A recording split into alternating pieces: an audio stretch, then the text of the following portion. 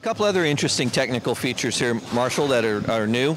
Here on the refueling refiller, we have a little micro switch here.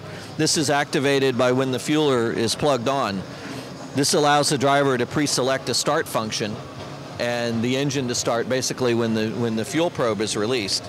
This is something that's new that we've been working on. It saves time in pit stops, and it really helps the driver be absolutely ready, because he can be two hands on the wheel and ready to go, and when the fueler pulls off, the start function activates. The driver still launches the car, still has to release the car still has to drive away with him under control, but it does give him a little bit of aid getting the engine running quickly.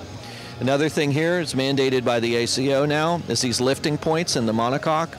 You'll see that on all the prototypes and so forth. This allows the marshals to be able to put a trapeze here and attach it with two pit pins to the car and actually lift the car from one point and to move it out of the way or deal with it if there's some kind of an issue. Also, this is a feature ever since the beginning of the R18, is these quick release door latches. In case there would be some kind of problem with the door latch and the driver would be unable to get out through the normal means, he can actually pop these latches from the inside and push the door out of the way.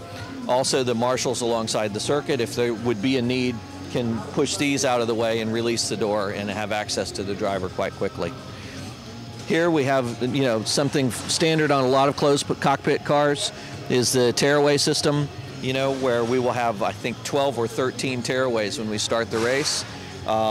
Very difficult to apply to the windshield because optically there's a lot of curve, it's very convex, and it's quite difficult application to get these in the correct way. Obviously Audi's figured out how to do that, and to do a good job without changing the optical quality on the car.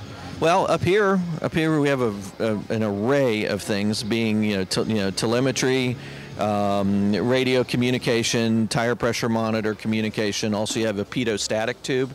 Any of you that have ever gotten on a small airplane with a stairway out of it has probably seen one of these hanging out the side of the fuselage of the airplane. Same situation here, where it's a true airspeed measurement, and it is more accurate for the airspeed than actually the wheel speeds on the car, because the wheel speeds on the car have slip and take various other factors into account. This is a true airspeed measurement that the engineers use to analyze the data on the car. Well, that's a quick view of the 2014 Audi R18 E-tron Quattro from the outside. It's a very innovative prototype. It's our offering for this year for Le Mans. Competition is quite high this year. There's a lot of different philosophies for how to use the hybrid, and this is ours, and we're hoping for a good result this year, and we hope we put a great show on for you.